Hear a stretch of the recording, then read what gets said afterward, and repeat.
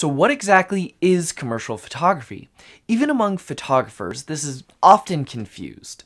First, it's easier to define what isn't commercial photography versus what is. So let's go over some of the types of photography that are not commercial. The first is personal usage or B2C type of business. B2C stands for business to customer. That's where you, as the photographer, the business, are creating something that goes directly to the customer without anything in between. This includes weddings, families, and senior portraits. If you have that type of business, that's great, but that's not what we're going to be covering in this course. Next is editorial. Editorial tells, commercial sells. If you do editorials, then your images are probably showing up in magazines or newspapers, and they're telling more of a story versus trying to sell anything specific, whether that's a person or a product. So if you're doing editorial work, the fee structures are drastically different and sometimes significantly lower than commercial, and that's still an okay business model, but it's not what we're going to be talking about in this course. What we're talking about in this course is commercial photography.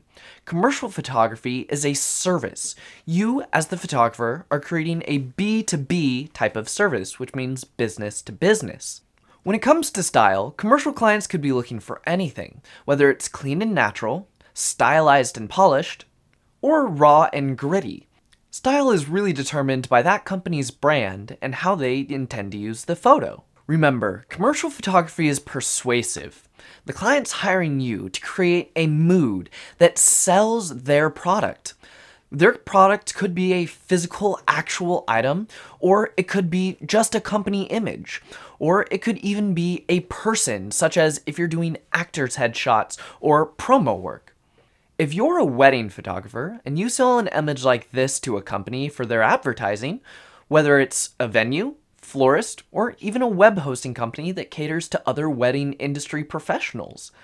Just because that you're selling a commercial usage for that image doesn't mean that the entirety of your business is a commercial photography business. While some consumer photography work blurs the lines of turning into commercial photography, I still want to focus in this course about just building a commercial photography business that is selling to other businesses. So now you know what defines commercial photography. In the next lesson, we're going to be taking a look at your role in the commercial photography industry and the other types of people that you're going to work with.